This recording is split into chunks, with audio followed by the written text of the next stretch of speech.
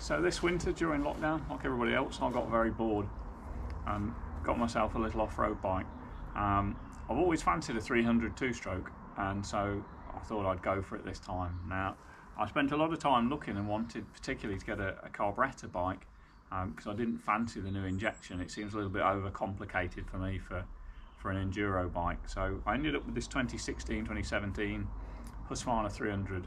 And I must say I'm really pleased with it. It's really interesting because you imagine that a 300 two-stroke is going to be an absolute savage beast, but actually it's a pussycat, and it's beautiful because it pulls off the bottom, and hopefully when I'll put some of the riding clips on in a minute, you can see that you can roll along in sort of second or third gear at almost tick over, crack the throttle and it'll lift the front wheel, so it carries you through those bogs and over the big puddles and over the obstacles and stuff, and actually makes it very easy for an amateur like me really to ride and feel good. And it's very light, it's very easy, it's lovely soft power.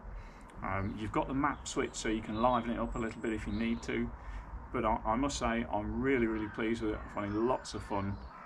It starts, rides, runs easy, and it just makes enduro riding a lot of fun. And you know, I'd never had a Husky before, always KTMs, you can see by the orange kit, and I couldn't find a KTM that I wanted, and so I ended up with this Husky, and I must say, for the money it costs, what an amazing piece of kit, and what a whole load of fun that can be had. You know, the Huskies differ slightly from the KTMs in the fact they've got a linkage rear end, so you've got a rising rate suspension like a road bike as opposed to a direct link push on the KTMs. And like I say, this is last of the carburettor bikes, which was important to me. Equally, there are things you can do to change the power delivery. There are different springs on the power valve unit. This has got the medium spring in it, which I find fine, but you can actually soften or sharpen the power as you need to, if you're a better rider than me, I guess.